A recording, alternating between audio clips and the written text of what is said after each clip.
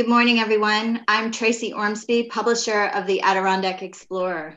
Thank you for joining us this morning for Green Power, Green Park, a discussion of renewable energy projects and potential in the Adirondacks.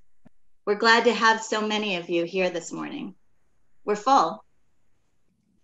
This is part of an ongoing series of discussions the Adirondack Explorer is hosting around the issues we're reporting on. Today's talk is based on Explorer policy reporter Gwendolyn Craig's recent article about how the Adirondack Park's evolving electric producers can help New York's climate goals.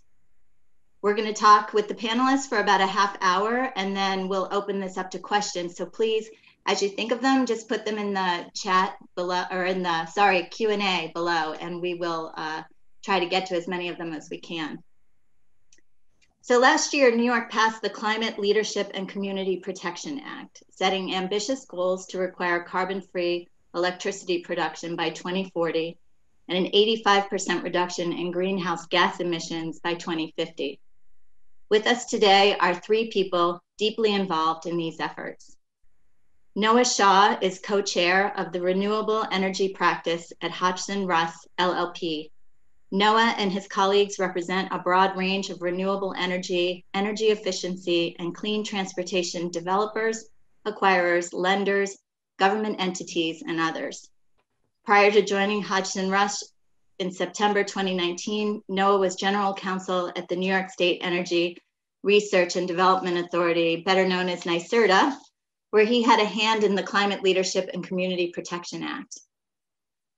Conrad Karsten serves as a project manager of community solar at RER Energy Group and its sister company, Sunvestment Group. In addition to siting and developing solar projects, Conrad currently oversees the acquisition and management of subscribers for RER's portfolio of community solar projects, including the one here in Saranac Lake.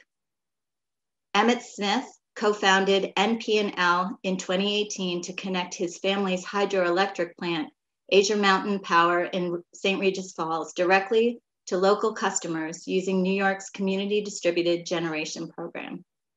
He is also an advocate for run-of-river hydroelectric power as a renewable energy source in several proceedings before the New York State Department of Public Service.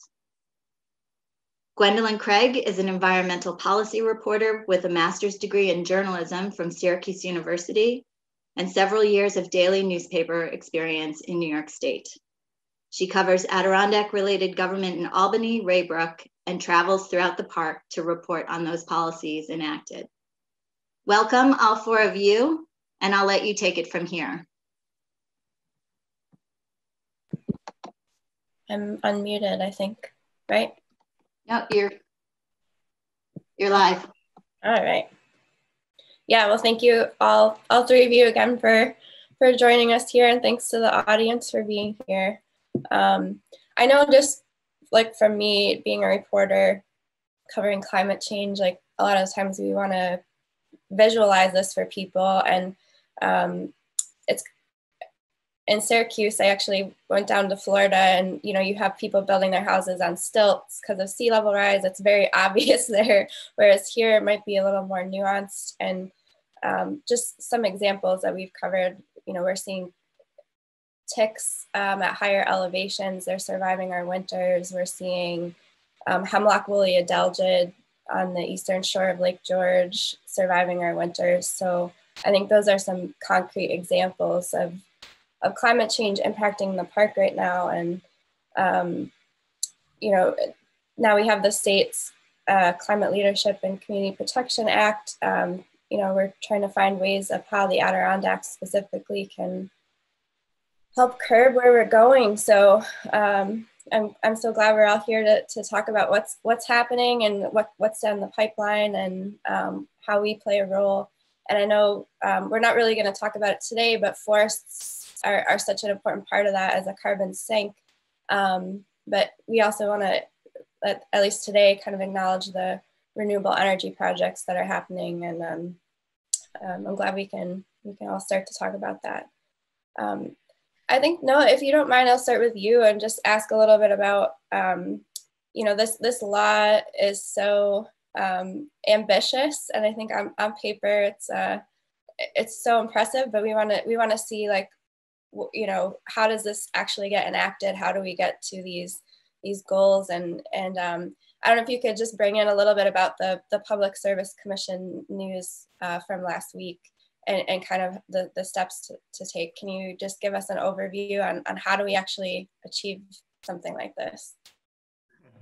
Well, thanks, Gwendolyn. It's you know, you're calling for a super lawyerly answer, and I'll try to keep it consumer friendly. And first of all, just thank you for the invitation to be here today. Thank you to all the other panelists. It's great to be talking about this issue that is the cross section of so much of what I love. And to the Explorer for holding these conversations. It's a real value, and it's a pleasure to be part of it. So the CLCPA, which passed last year, as I think you mentioned, had a number of sort of primary and what we call sort of sub goals. The primary goals are reducing greenhouse gas emissions 85% across the economy below 1990 levels, which will put us at, you know, pre-industrial greenhouse gas emission levels by mid-century. And in order to get there, there are a number of sub-goals, including 70% renewable energy consumption in the state by 2030. That doesn't mean 70% generation in the state, it means consumption, which is a big difference because some energy comes from outside the state. It means 9 gigawatts of offshore wind by 2035. That's almost a third, or approximately a third, of what we expect the state's electricity demand to be in 2035. So that's a huge chunk of the solution. It means 100% clean energy by 2040. Clean is not necessarily the same as renewable, because clean in the definition includes nuclear. And so the question of what happens with the upstate nuclear facilities in the 2030s is still to be determined. It means 6 gigawatts of distributed solar. And what I mean by distributed solar by 2030 is usually projects like 5 megawatts, like Conrad's project, and smaller. So it doesn't mean the huge, you know, sort of 2,000 acre solar farms that are happening in some places in the North Country and Western New York. So that's 6 gigawatts of distributed solar by 2030, which is we've got a long way to go. So there are a number of these sort of sub goals that the legislation set out. And what happens is the Public Service Commission then, as the sort of regulator of the utilities, has to issue all the rules and all of the ways that, you know, mechanically the state can get there. And it gets pretty wonky sometimes. But the last week, the Public Service Commission took what I'd say is the most significant step so far in implementing the CLCPA by adopting the 70% renewable energy by 2030 standard, and specifying the number of renewable energy credits that actually have to be purchased in the state by NYSERDA by 2030 in order to hit that goal. It also instituted a new program called the Tier 4 program. Don't get lost in the nomenclature, but basically what it does is it provides an incentive for for renewable electricity to plug directly into New York City. So what that means is, upstate wind and solar, but also importantly, Canadian hydro, under certain circumstances, very specific circumstances in terms of eligibility, can now sell their electricity through new transmission that plugs directly into New York City and have a separate compensation structure that will actually value that. Because what we see is, and I think there was a line in one of the recent documents from the state that really our New York State's energy system is a tale of two systems. The upstate system is really very, very clean already, right? I mean, it's mostly nuclear, wind, and hydro. The downstate system, however, is extraordinarily dirty. And so how do we balance that and get the clean electrons south? That is the big sort of question for state policymakers to tackle, and that's what Tier 4 intends to do. And then the last thing I'll talk about in terms of what happened last week at the Public Service Commission, but I'm sure Emmett will pick it up, is there has long been a request by some of the older generation units, hydro and wind in particular, to continue to be supported by the state. The idea being that if the state doesn't continue to support them, they're just going to sell their RECs elsewhere, into New England most likely, and then the state loses the benefit of that generation. So the state, the Public Service Commission authorized a program to support those facilities for a few years. Those generators didn't get everything that they wanted, but I think even the order called it a quote unquote stopgap solution. So there are more chapters to be written in that regard, but the state is frankly doing more than it has in the past to try to support some of those legacy resources so they don't start selling their resources elsewhere. And I'll stop talking there. It's a sort of a mouthful, but there's a lot to go through, but that's the summary, I think. Oh, I appreciate that. That was a good overview. And I think, Emmett, do you mind if I just kind of turn to you and say, if you could give us an update on how hydro is doing and your thoughts on the latest news? Sure. Well, just a little bit of background. The Clean Energy Standard, which was the previous program that the CLCPA is built on, provides subsidies essentially from the state to new renewable generators, but it did not provide any subsidies to existing renewable generators. And the problem was, specifically in this region, that the subsidized new capacity was driving down the wholesale price for all the existing resources in the region. So all the new wind farms built up in Chattagay and over in Lewis County were really pushing down the prices for hydro. So not only were we not getting any compensation for our renewable contributions, but the wholesale price that we rely on was also being pushed down. And it's important to realize that about 11% of all the electricity consumed in New York comes from independent hydro. So it's the single largest contributor to where we currently are on our pathway to that 70 by 30 goal. And we've been advocating for a long time that, if you're gonna subsidize the competition, you have to also, compensate us in a similar way so that we can remain viable. And they've been resistant to that for quite a long time. I've been involved in this issue for quite a while. And the Tier 2 program, which they unveiled last week, is kind of a stopgap. It's basically, it'll provide support for most of the generators, and it's up to NYSERDA whether that's 51% or 99% over a 5-year period in 3-year contracts. So it's a sort of a step in the right direction, but it's not really significant because the problem we're facing is that a lot of these power plants are getting very old and they need reinvestment. The median age of a hydro dam in New York State is 81 years. And the Adirondacks, I would suspect it's even older. And these dams need to be replaced or rebuilt or repaired, and that's a very significant capital expenditure which you can't finance based on a 3-year REC contract. So there's also a repowering provision in the CLCP in the update that came out last week, but it's not quite workable. We might, we'll probably have a petition to see if we can get it to be a little bit better, but it's a really big challenge. I mean, hydro is critical to our clean energy goals. And, I think the state has been hesitant to provide broad-based support because they don't want to benefit facilities that don't need it. And they don't want to benefit companies that could afford it to keep going without it. And I get that tension, but for the Adirondack region, I think that's probably the biggest sort of unanswered question about how our region and our facilities will be affected by the new climate law. Well, thank you for that overview. And I'm going to come back to you and a little bit more about what you're doing right now in the Adirondacks. And I'm just going to switch it over to Conrad here. Yeah, I'll come back. Conrad, can you, and also I'm seeing some questions in the chat and the Q&A. You're welcome to submit questions there. We're just going to do a quick overview with my questions till about 9:30, and then I'm going to get, Tracy and I will get to the chat questions, but feel free to keep asking them there, but we will get to them. So Conrad, I just wanted to come over to you.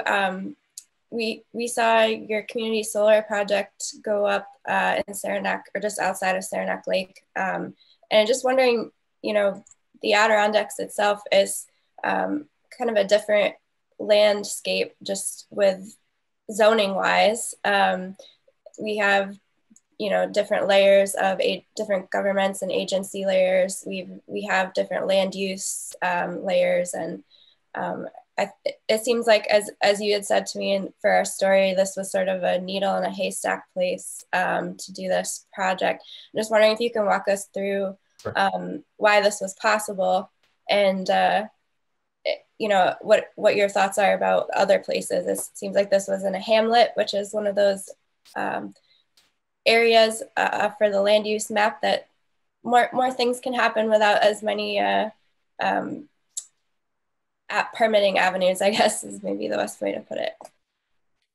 Sure. Yeah. No, that's a great question, Gwen. And I'll talk a little bit about the project in that context. So my company has actually been in the Adirondacks trying to site solar projects for probably the last 5 or 6 years now. And in many ways, the Saranac Lake Community Solar Project was, you know, it was a needle in a haystack in that, as you said, it's located within a hamlet, which is the most developer friendly of the development zones in the park. I think there are 4, you know, kind of tiers. As I'm sure you know, the Adirondack Park Agency takes its job very seriously to keep the park, you know, forever wild. We found that, you know, and that they essentially add an additional layer of oversight. There's another authority having jurisdiction that you have to submit permits to, you know, in addition to the local permitting office. We found that they were extremely collaborative, and you know, from the start, they kind of helped us avoid the pitfalls of developing in the park. The challenge for us as the developer was to keep the design somewhat fluid, so that we could, you know, observe compliance. So we were very pleased with that, and with working with the APA. The other way in which this project was a needle in the haystack, and it kind of has to do with the vision for the project, is that we found a very motivated local landowner who was very interested in putting a community solar project on a piece of land that he purchased, I think 28 or so years ago. His vision for the project, which by extension became our vision, was, you know, this is a local project. It's owned locally. It's going to be subscribed locally. The benefits of the project in every sense, you know, the tax benefits, the local job creation, the savings, the environmental benefits, they would all stay within the community. So as to whether that is a replicable model in New York, I am not so sure, but I certainly hope it is. So I hope that answers your question. Yeah, I wonder if you can, I know you're based out of Washington, D.C., but just from working in New York and setting this up, how is community solar, and then this project in particular, going to contribute to the climate law goals? Sure. Well, yeah, so Noah mentioned the 6 gigawatt goal. I think installed distributed solar in New York is at about 2.4 gigs, so they have a ways to go. That's an enormous amount of installation and development, and by extension, an enormous amount of you know, economic impact. So in terms of how community solar is going to impact the Adirondacks, I mean, one of the big things about a local project is that at least this project, is that it has a large economic impact. You know, in developing the project, we created electrical engineering jobs, marketing jobs, installation jobs, so on and so forth. So in addition to the climate goals, which are very ambitious, I think you're going to see a lot of economic impact. And I will say that in terms of community solar, which is not just unique to New York, but several other states have their own various different programs. I mean, New York has really made itself into a nationwide leader in that respect. There's been a lot of community solar development in New York over the last couple of years since the program started in 2016. So now I believe that at this time, our project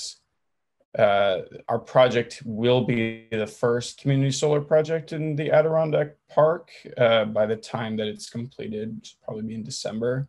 But I understand there are a couple more in development now, which is certainly good news. Yes, we saw the Adirondack Park Agency just approve one in Thai, and I think I was going to ask, so Conrad and Noah, maybe if you both have a minute to talk about it quickly. There is sort of, I'm sure there's a concern out there about changing the landscape or the views of the park. And can you talk a little bit about how, I believe when we talked, the Saranac Lake community solar project was already in an existing field or like open space, or how do we balance that going forward, making sure that the views and the trees and things like that are all taken into account, I guess, for those that are concerned they're going to see like this giant solar array. Yep. Well, let me jump in. I think that's just extraordinary. I mean, it's important all over the state, right? I mean, siting questions and how to make sure that renewable energy and what we call sort of responsible siting go together is a challenge no matter where you are. In some areas of the state, it's about farming and farmland. In other areas, it's about woodlands. And in the Adirondacks, obviously, that is an extraordinarily important piece of the equation. As a kid who grew up in Warren and Essex counties, and I'm now on the board of the Adirondack Council and the New York League of Conservation Voters down in the Capital District, these are issues that, but also somebody who represents solar developers all over the state, including in the Adirondacks, full disclosure. The needle to thread here is just extraordinarily important because it's going to set a precedent for future projects that come down the line. It's going to be either held up as a success for the solar industry and a way that the solar industry can work with local permitting requirements in communities, or held up as an example of how things get rammed down people's throats, which nobody wants. So I think the first thing to do, and Conrad and his colleagues are out there doing it, is finding sites that make sense, right? I mean, there's a lot of, it's 6 million acres, folks. It's as big as the state of Vermont, right? There's a lot of the Adirondack Park that is not necessarily that doesn't look like your background, Gwen. And so, there are places, as you just mentioned, around Ticonderoga, on the outskirts of the park, where siting can make sense. And frankly, those locations are most often best situated when it comes to interconnecting into transmission systems, because there are large high voltage transmission lines that are coming down along Lake Champlain or through the Tug Hill.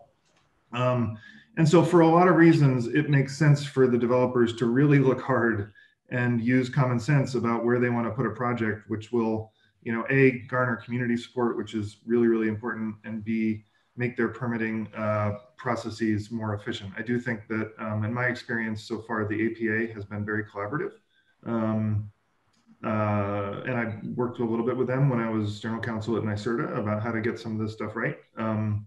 So, the state is supportive, but the Adirondack Park is a different animal when it comes to building anything, and solar will be no exception. Mhm. Yeah, just to quickly add to what Noah is saying, and maybe say something that's a little bit reassuring. He's absolutely right in that the existing infrastructure is very important when siting solar, and it's not terribly built out in the Adirondacks at the transmission or distribution level. So siting solar projects is very constrained by that. I don't know if I think Noah's frozen. I'm not sure if you guys can hear me right now. Okay, good. Yeah. So in that sense, once again, this project is very much a needle in a haystack, and it's also in order to in order to mitigate some of the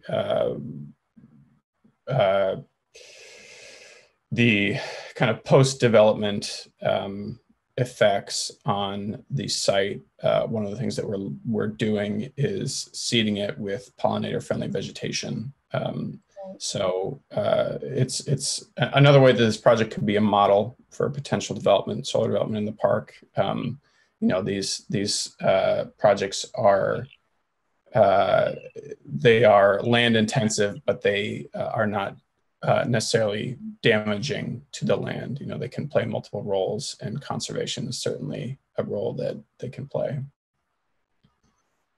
No, thank you for that. So I wanted to jump back to Emmett. We talk a lot about community solar and the model for that, but then Emmett was talking to us about how this is actually, more of it. Well, actually, I'm going to let you talk about it, but you're doing something similar with hydropower, but you talked about it as community distributed generation, that maybe is always talking about solar, but it's really, there's other opportunities out there for different forms of energy to use this kind of model. And can you talk about what you're doing up in the North Country and how that's working? Sure. Well, first of all, just to address what you just brought up, I mean, the program that both community solar projects and community hydro projects use is called Community Distributed Generation. And the program is open to all technologies that are defined as renewable by the Clean Energy Law. So our project in St. Regis Falls, Azure Mountain Power, was the first community renewable project in the Adirondacks, and actually only the second statewide to use hydro. So our story, essentially, my family has a small hydro plant in St. Regis Falls, which they built at the site of an existing dam in the early 1990s. And we've been sort of enduring the long decline in energy prices I alluded to earlier.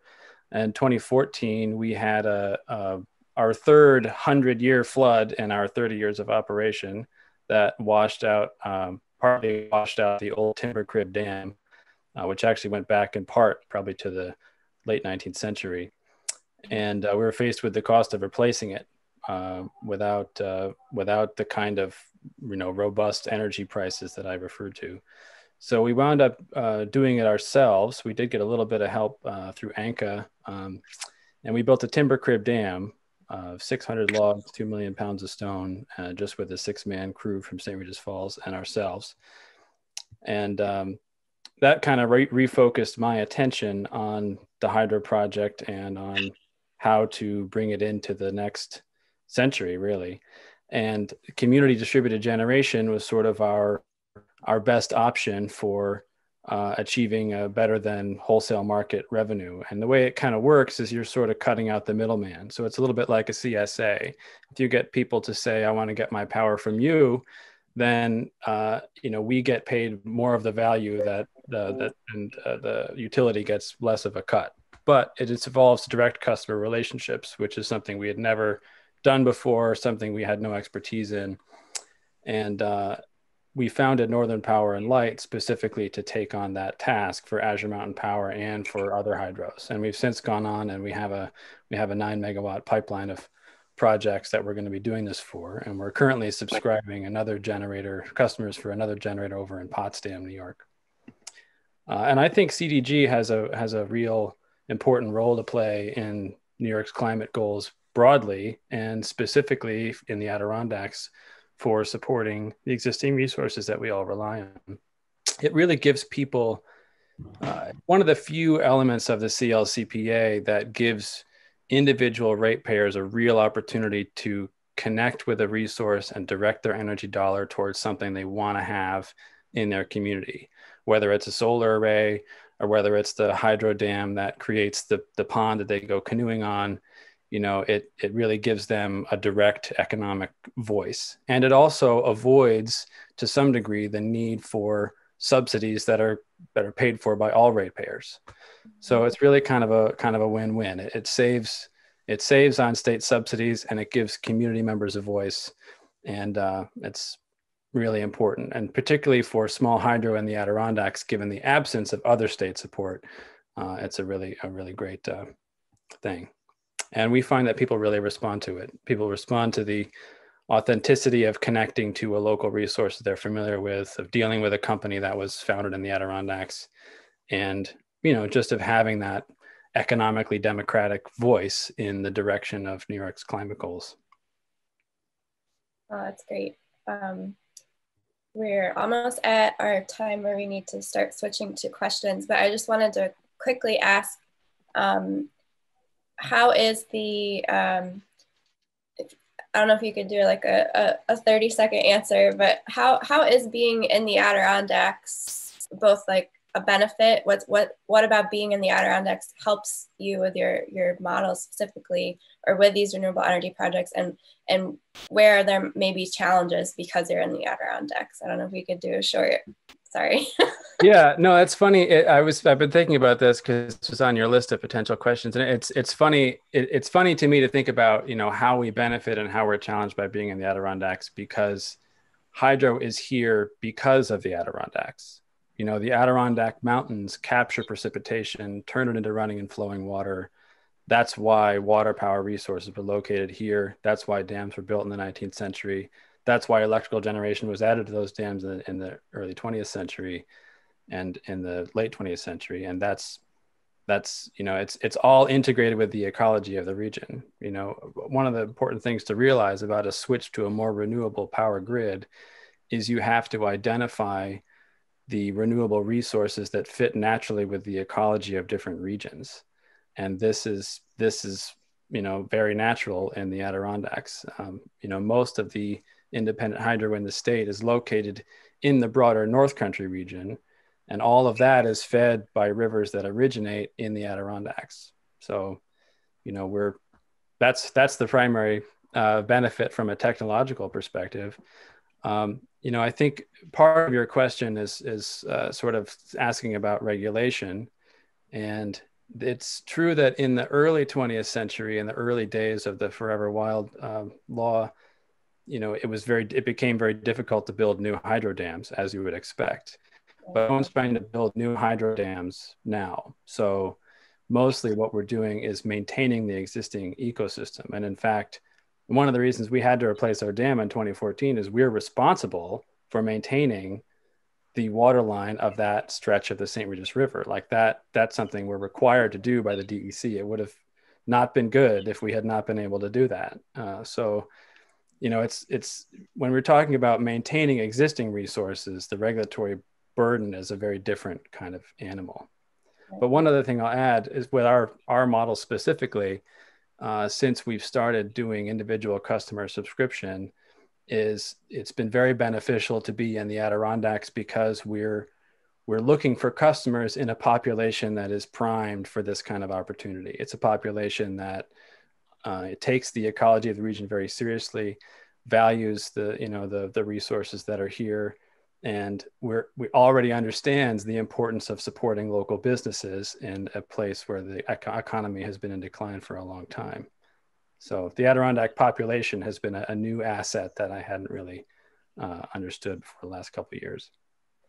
And Conrad, I think you were saying like that's something similar with your project. You're trying to keep everything local, and I don't know if you can do a quick Sure. rundown. Yeah, challenges and benefits. I'll start with the benefits. Sorry, Emmett is absolutely right. The region is primed for this sort of engagement and development. We've been very pleased with the excitement around the Saranac Lake Community Solar Project. And we are, looking for new opportunities to build new community solar projects as a result.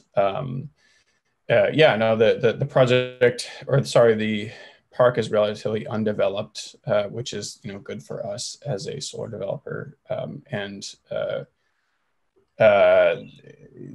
We've resolved kind of the trickier nature of developing within the park, which is once again good for us as a solar developer. In terms of challenges, first and foremost, in the utility infrastructure has not been built out, so there's not as many places where we can interconnect, in an economical manner. Obviously, weather is a factor. So solar is a seasonal resource in many ways. Snow creates many challenges, and there's a lot of snow in the Adirondacks. Also, finally, the additional layer of oversight in the form of the APA, although that's something that we've also mitigated, as I've said. But at the end of the day, we see it as a region that's really primed for community solar development. So we're very excited about the project and the long-term prospects. Oh, that's great. And Noah, do you have anything to add to just about the overall?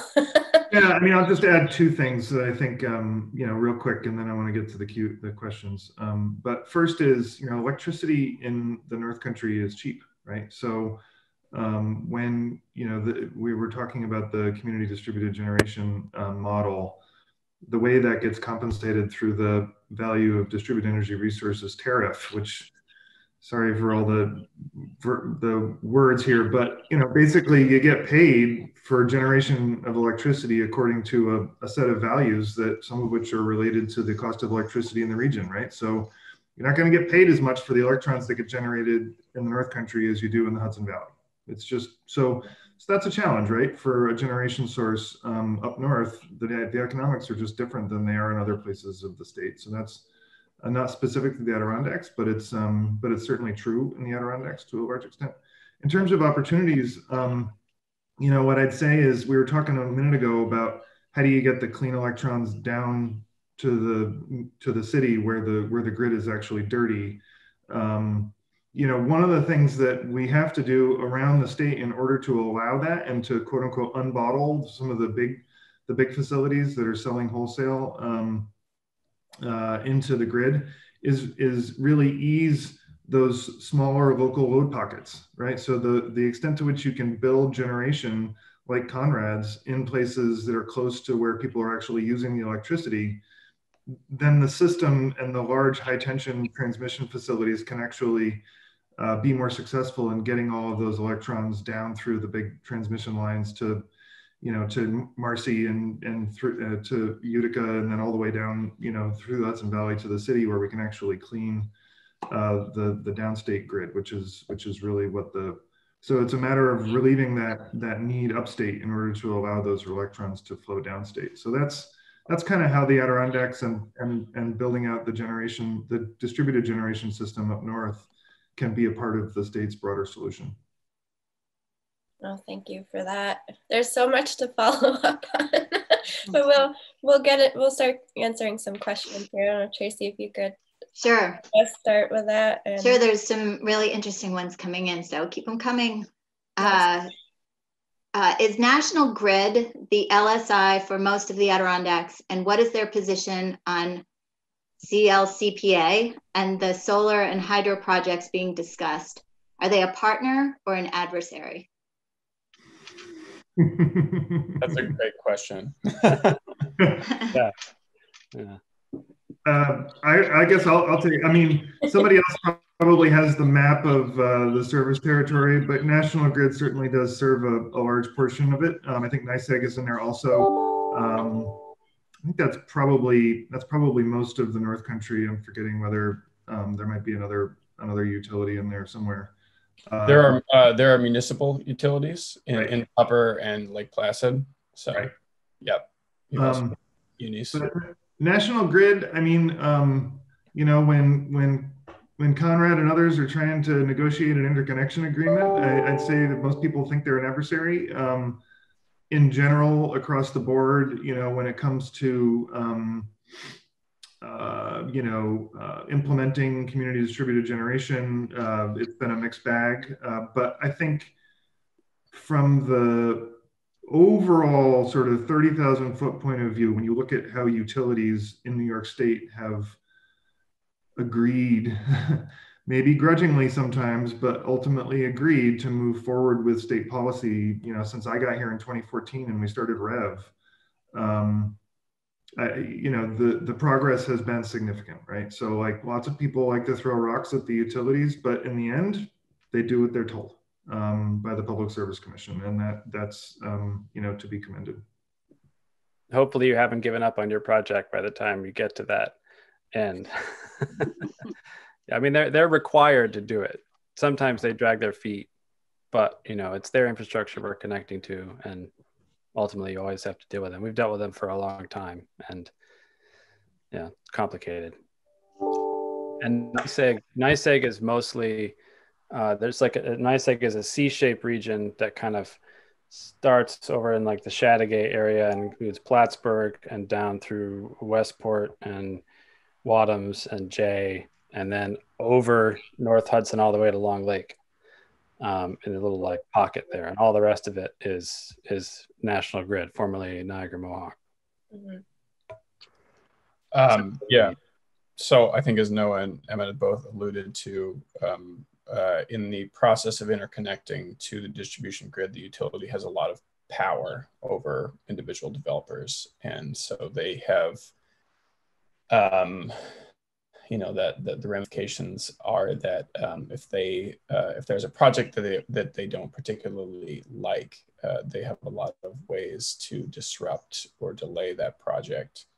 I will say, as a solar developer that operates in about 20 markets, I would say National Grid is in kind of the top half of utilities in terms of being generally compliant and forward thinking. That's not to say that we certainly haven't run into issues with them. Yeah, it's a very complicated dynamic, and ultimately at the end of the day, they generally do what they're told, what they're ordered to do by the state. So they are increasingly getting on board with CDG, you know, which is good and bad, I think, for independent providers like Emmett and Saranac Lake Community Solar. You know, they're building out a method for providing a billing service of their own, which is good and bad for the small guys. But yeah, at the end of the day, I would say that they're in the top half of utilities in terms of in terms of being forward thinking about renewables. Here's a question that speaks a little bit to the rural nature of the Adirondacks. How likely is it that high capacity transmission lines will be able to access the central Adirondacks? I'd say low. You know, I think building 345, you know, transmission lines into the middle of the Adirondacks through new rights of way is very unlikely. One of the things that happened at the Public Service Commission, which some of you may have noticed last week, was the approval of an upgrade to NYPA's existing transmission line, the Northern New York transmission line, which goes from Robert Moses all the way down to Marcy substation outside Utica. That's a big deal because it'll, you know, unbottle, like I was talking about earlier, hopefully, some of the wind and solar projects up north so that they can actually sell that electricity during peak times. What's happening now is like when everybody's wind turbines are blowing, full throttle, sometimes the New York Independent Service Operator actually has to tell them to turn off. So quote unquote curtail their generation because there just isn't as much enough transmission infrastructure to feed those electrons where they need to go. This will help alleviate that issue. But I don't see either the likelihood or probably the need to build large capacity, high tension transmission lines any further into the central part of the park unless something happens that I don't expect, which, some large population growth in the central part of the park. How has the pandemic affected the CDCLA goals and renewable energy development in general? Do we know how a regime change would affect the timeline? A lot of community solar projects have been put on hold because of the pandemic, and they've gotten extensions in their development timeline as a result of the pandemic. Speaking for us, we were about to start, we delayed our subscription for our power plant in Potsdam. We were about to start in March and we decided it was not the time. And we partnered up with a distillery in Plattsburgh to make hand sanitizer for a while. And, I think I imagine that the Saranac Lake Solar Arrays has dealt with this as well. It's a product that's really best marketed in person. And it's hard to do that. Obviously, a lot of the events that we would have sponsored previously have not been able to happen, but things have really started to move again. And I think we've all really adapted to working remotely. A lot of the meetings I would have gone to in Albany are now virtual, and we're able to still meet with all of our utility people virtually. So I think it has, compared to other industries, it has suffered little. To Emmett's point, we were fortunate to be fairly well along in the development cycle for this project when the effects of the pandemic really started to hit. We were compelled by the state to shut down construction for about a month and a half, which impacted our development timeline. The project otherwise would be up and running by now.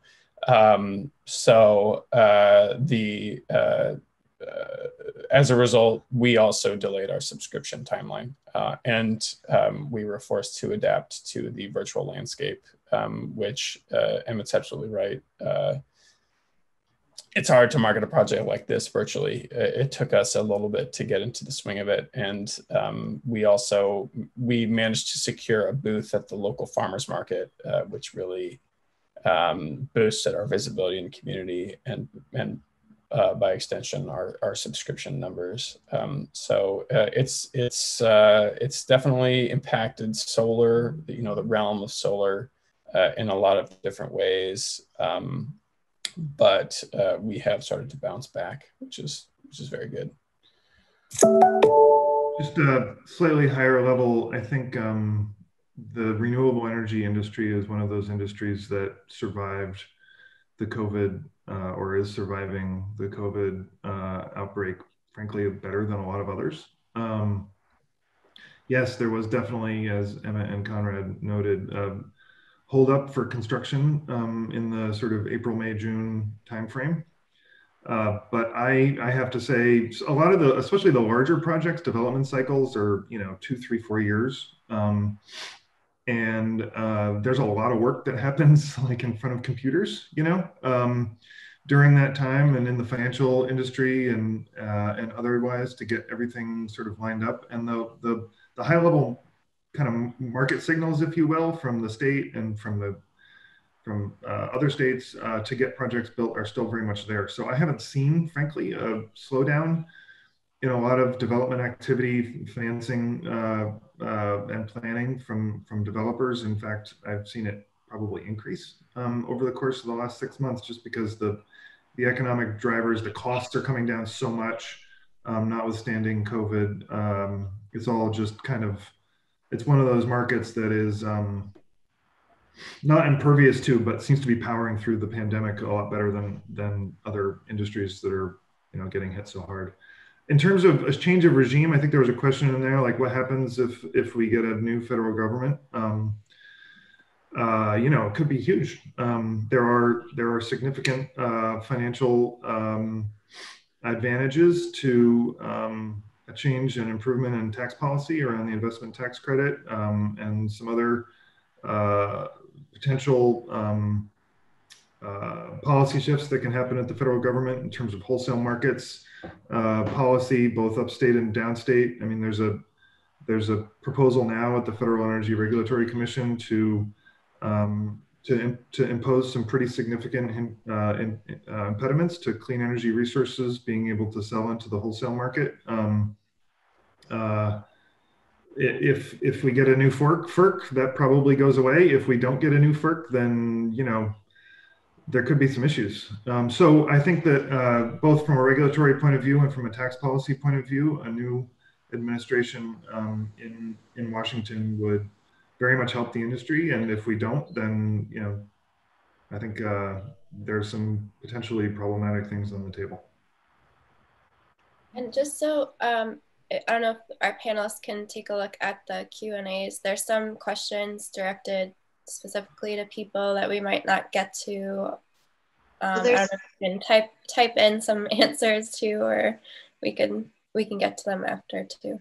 Well, there's two here for Conrad that he might be able to take all at once.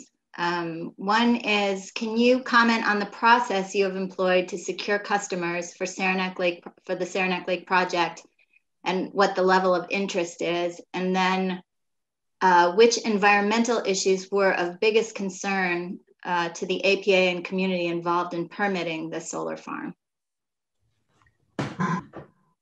The APA didn't really have to permit, right? Because it was in the hamlet. Yeah. So full disclosure, I was not heavily involved in the process of permitting for this project. So my answer is going to be limited by that. So the first question about subscription. The first thing that we did was meet with a whole bunch of local organizations like ANCA, the Adirondack Land Trust, ADK Action. The thinking being, okay, well, we can wrap this up really easily and quickly if we talk to local organizations. Presumably, they have audiences that are interested in this kind of thing. And they can, do the work for us. That did not work. It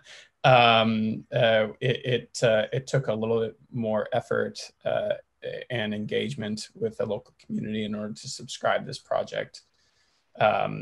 We spun up a kind of limited, targeted advertisement campaign. We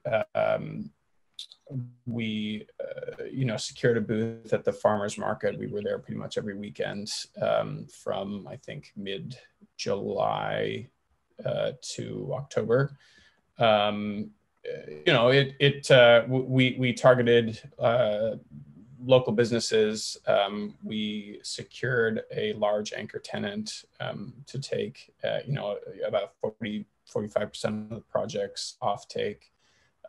It was certainly more, the Adirondack Health Center. It was certainly more difficult than we thought it was going to be, but I think all the more rewarding for that, because once we actually tried to engage, really drill down and engage with the community, we discovered that the interest in the project and in community solar and community distributed generation was very high. So that has kind of led us to consider further projects in the region. To the second question, it's going to be a short answer because I was not heavily involved, but I think because this project was in a hamlet, which is the lowest tier in terms of impacts, developmental impacts to the park. APA was very collaborative and didn't have too many restrictions.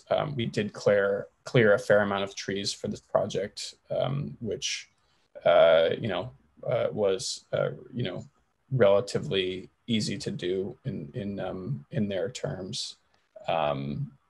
Yeah, I'm not sure they were involved much at all, because they were talking about the Ticonderoga project being the first one they really had to consider. Yeah. Mm-hmm. So, yeah, because that one is not in a hamlet. Yep. So that's sense. Just wanted to add, Conrad was talking about how rewarding it is to get, really into the community for the subscription, and how rewarding that is personally, but also how that actually gets you signups. And I completely agree. And I just want to say for the audience, the hardest thing about getting people to sign up for these kinds of things is getting them to actually do it. I find when I sit at a booth, I talk to all sorts of people who intend to do it, but it's not like buying chicken or something. You don't run out and then have a moment in your week where you have to make a decision about what kind of electricity you want to buy. So if you're thinking about doing one of these things, do it. Set aside a time and go do it. It only takes a couple of minutes.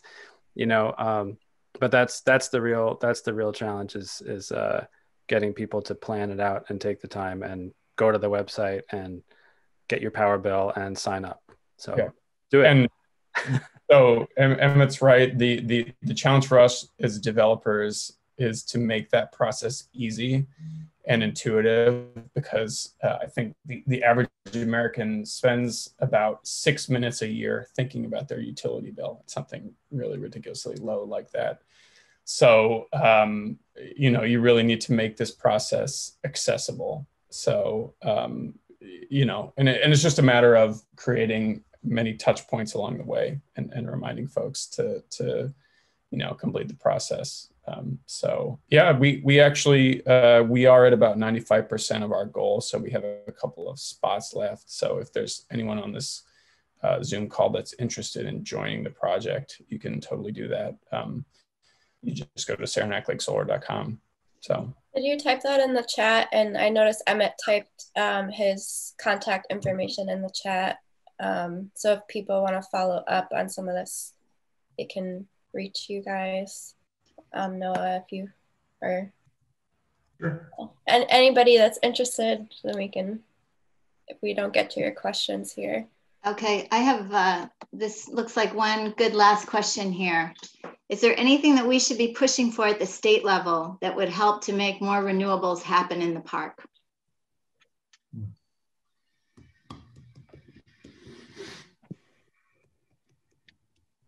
Any thoughts? Depends what you mean as for more renewables to happen. Like I think that, as I've said, I think that, and I'd be hard pressed to imagine anybody disagreeing with this, that, the bulk of the energy produced in the Adirondacks is always going to be from hydro. And so how we protect that, I think,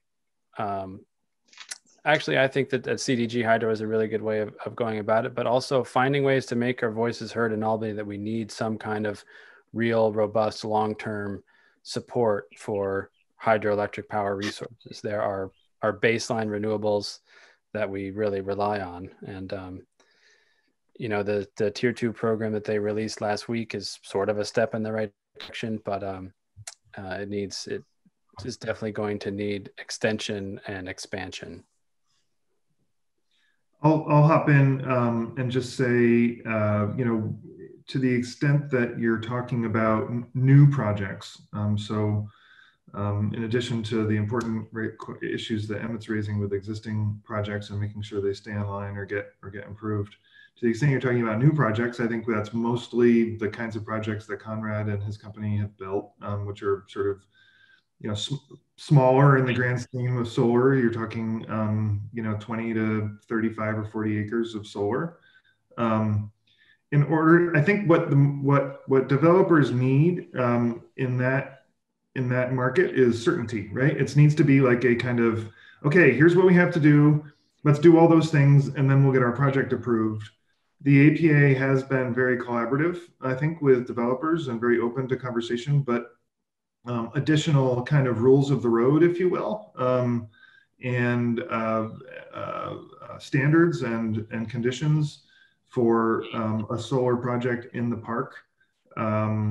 You know, taking into account all the extraordinarily important factors that are unique to the park and standards that are probably going to be higher in some respects with respect to environmental and view shed and other impacts that we need to, you know, make sure get implemented. But just having those rules be extraordinarily clear and express and public will be helpful, I think, for, you know, not only getting projects built, but getting them built smart and getting them built you know, as economically efficiently as possible.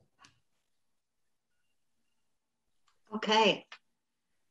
Well, thank you so much, the three of you. That was really great. And I know you guys have put your information in the chat there. If your questions weren't answered or you didn't get a chance to get their email addresses down, send your questions to Gwen and maybe she can help get them answered for you.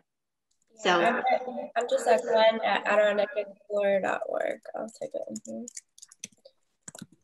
Great. Thank you again. Oh, thanks all of you for joining. Thank you so much for having me. This is really interesting. Bye-bye.